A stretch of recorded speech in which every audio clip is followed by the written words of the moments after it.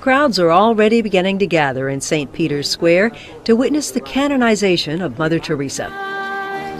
Pope Francis rode through the area, waving to the crowds and kissing babies. Hundreds of thousands of people are expected to witness Sunday's ceremony.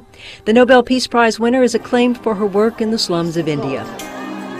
One American missionary who came for the service said Mother Teresa kept up her mission to the very end of her life. In 1997, before she died, we went to see her in Washington, D.C. She was very sick, and still, she never stopped.